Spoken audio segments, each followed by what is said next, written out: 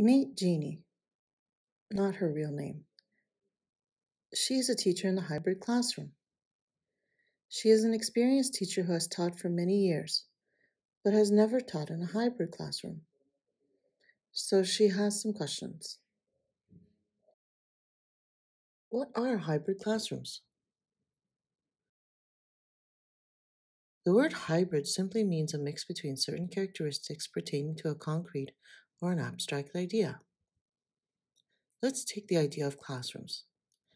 Hybrid classrooms, therefore, are a mix of in person classrooms and online classrooms. The year 2020 saw students studying in online classrooms for the majority of the time.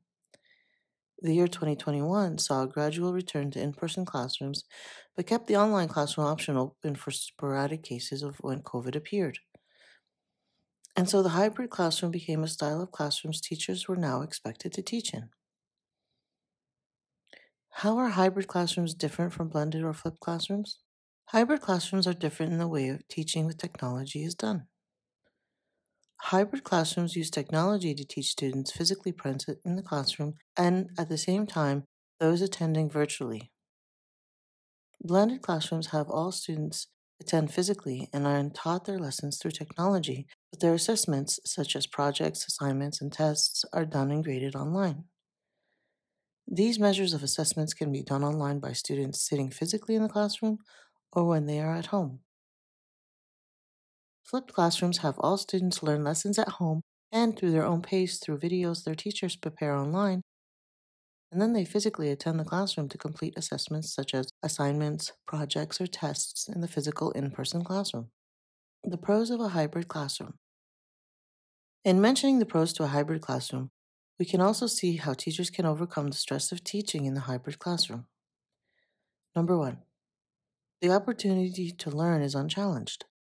The one real advantage to hybrid classrooms is that no student is left behind.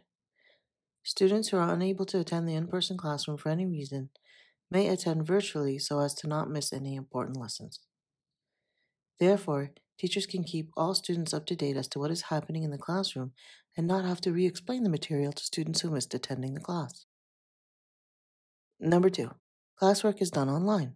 Teachers teaching in the hybrid classroom should also be given digital copies of the textbook or have worksheets available online so that when students are completing tasks independently, teachers can prepare only one set of materials for students instead of having students work on two different materials inside the classroom and outside the classroom. Number three, lessons are recorded. When teachers have started the virtual part of the classroom, they can also record the lesson so that if students come late to the in person classroom or online classroom, students can watch the lessons later so that they can catch up on what they missed. The cons to hybrid classrooms. In mentioning the cons to a hybrid classroom, we can also see how teachers can recognize stress factors with teaching in the hybrid classroom so that they can deal with the impacts to mental health. Number one, energy in the classroom.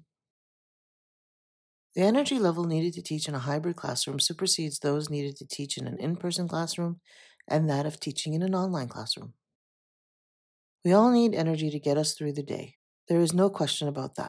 In the classroom, energy is closely tied to the motivation to get things done. A recommendation here would be for the teacher to keep instructions to a minimum and use interactive activities to help reinforce learning objectives and outcomes to help keep the energy level of students high. Number two, one group may be ignored. As with technology, sometimes things don't go according to plan, and so having students who are in the in person classroom wait and technically become ignored, while students in the online classroom set up can be a challenge to classroom management. When a teacher is speaking with the in person students, he or she may unconsciously forget about the students online, and vice versa. Therefore, it is recommended that teachers use material and learning tools that can be seen and used by both groups at the same time. Number three, monitoring two classrooms at the same time. When it is time for students to do their work, how can the teacher split the time between helping students in the online classroom and helping those in the in person classroom? This is where the help of classroom jobs comes in as part of classroom management. One classroom job given may be a classroom helper. This is given to one student in either classroom who finishes their work first and therefore can be ready to help others with any questions if the teacher is already busy helping another student.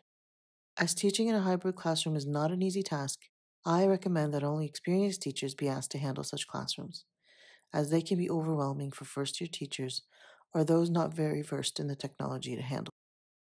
Let us know what you think about hybrid classrooms and whether we helped you understand more about how teachers can use them in the classroom.